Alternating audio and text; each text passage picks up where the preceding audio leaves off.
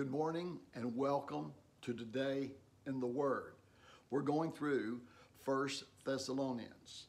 Hi, I'm Glenn Shaffer, and I want you to join me today in verse 9 and 10 of chapter 1 of 1 Thessalonians. We've been walking through this for the last few days, and I want to point out particular verse 9 and 10. This is where I was headed from the very beginning. In chapter 1 of 1 Thessalonians, Paul is writing to the Thessalonians from Corinth after he and Silvanus or Silas and Timothy had been there. And the gospel had entrance, but also high resistance. And there was such a spiritual conflict that they really snuck Paul and Silas out at night and said, "You guys go on." But the believers began to be strong. And it seems like when there is suffering and struggles and afflictions, the church does its best. And so we see that right here where Paul is making a response to them and saying, man, the reception that was there and the evidence that you're chosen by the Father was the way that you heard by the Holy Spirit and was convicted in your heart and you turned to God. And I want to look at verse 9 and 10, but could I back up to verse 8 here just to tie it in to our last session? For he says, "For not only has the word of the Lord sounded forth from Macedonia and Achaia." As you know, Macedonia, that region, that area, actually Thessalonica at one time was the capital of Rome in the district of Macedonia. So this was a very strategic place for the gospel to go forth. And so he says, "It was sounded forth from you in Macedonia and Achaia, but your faith in God has gone forth everywhere, so that we need not say anything." Don't you love that? The evidence of the power of the gospel that transformed lives has gone everywhere. Paul says, I don't even need to say anything. They just look at you. And I've watched that in some of the most difficult regions of the world where Christianity is suppressed and against the law and people put in prison and killed for their faith, yet the church grows faster there than anywhere else. And it's like the more that there's struggle, the more the church responds. Even in trying times that we're in right now, that is the case. People are turning more to God in prayer, and I think we need to take advantage of this and pray and to share the gospel. And I think that's important as we recognize that the gospel is the power of God. Let's not forget that, to all those who believe. And so here we see he make evidence of that so that we need not say anything. In other words, they just look at you. Verse 9 and 10 now. "For they themselves report," talking about the people of that area, "report concerning us the kind of reception that we had among you." Said they are talking about Paul and Silas and Timothy. Man, when they were here, something happened. One place they even said they turned the world upside down because they saw people's lives change. There's nothing like seeing the gospel change people. It refreshes me when I see people become brand new in Christ. People I've known for a long time.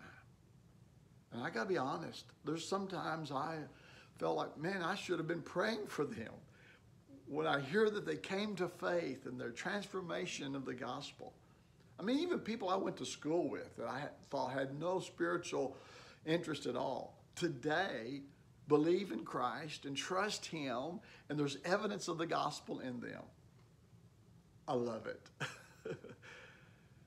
It testifies of the goodness of God in us. It reminds us of it. And that's what Paul is saying. He's saying they reported this. And here's what they says.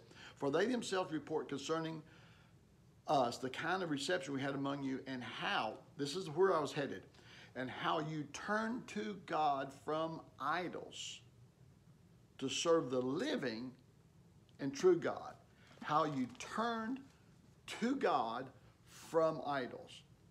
And I know in our modern culture, it's easy for us to say, oh, we don't have idolatry.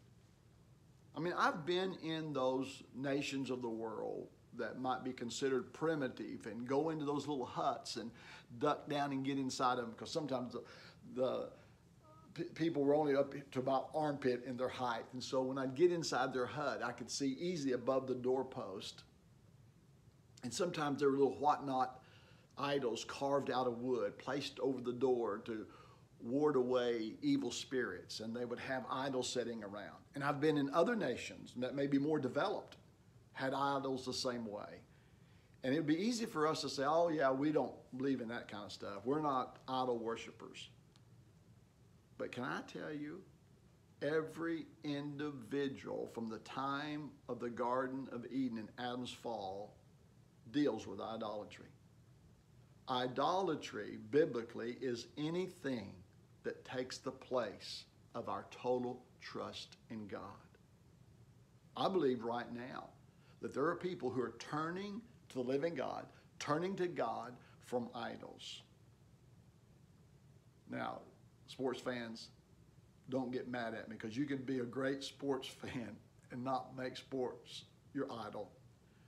I love golf, but that doesn't mean I make it an idol. But anything like that could be. I mean, there were probably, during March Madness, some frustrated people. What am I going to do? Even right now, all of our sports figures, and if the financial market is your idol, if mammon or money is your idol, I mean, it's out of control. Even if your health is your idol, you don't have any control over it. There's no cure for the coronavirus. I mean, for you to even get through it is because you trust in God. For you to have health at all, because you trust in God. When you woke up this morning and you had breath, it's because you trust in God. He holds all things together by the word of his power. I mean, all of our idols are destroyed.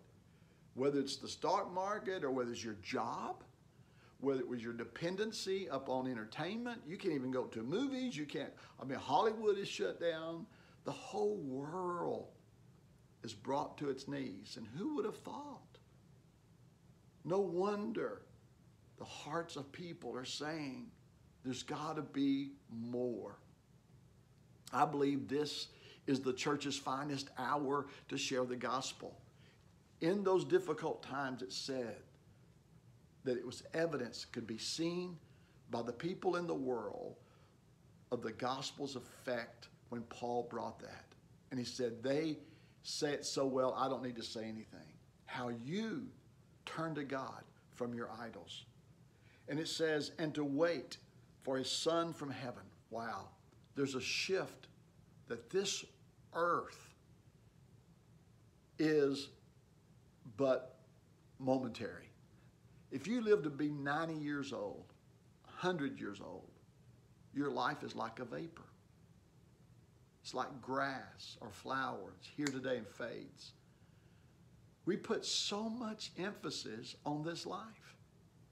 When everything that you're going through, if you're a believer, it's the trying of your faith that gives God glory and praise, not only in this life, but all throughout eternity. Your confidence and faith in how he brought you forth is a testimony of his grace. When you're going through difficult times, don't be upset about that. Say, yes, Lord, this is the time for you to work in my faith that will give you glory. You purify my faith through difficult times. Trust in him. There are no idols left. They're all destroyed. Whatever you focused on, whatever took your time, is now taken away.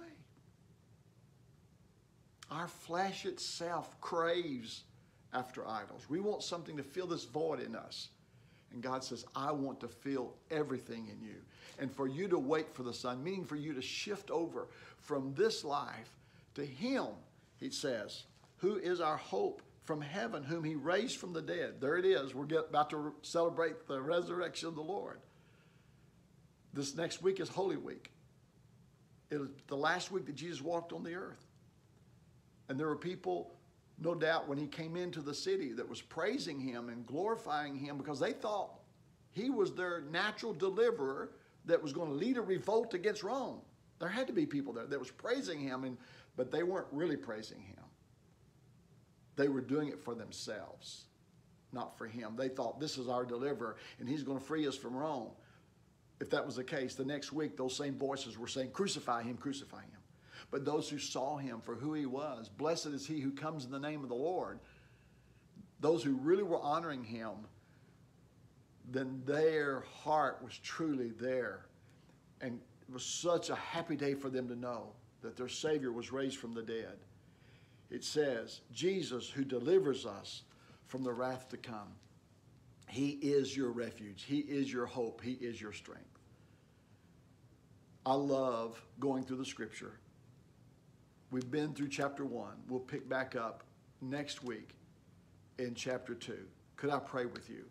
Father, I thank you today that we can turn to you from all idolatry. And anyone here that's watching that's put their trust in how things are going to be, their finances, their jobs, their nation, sports figure, celebrities, all of us have been brought down together to trust only in the Lord. Even our health, we trust you for that. Our life itself. Therefore, it's in you that we live and have our existence. And I pray for those today that are in the Word, that they be strong in the Word and steadfast in the Scriptures as we walk through these together.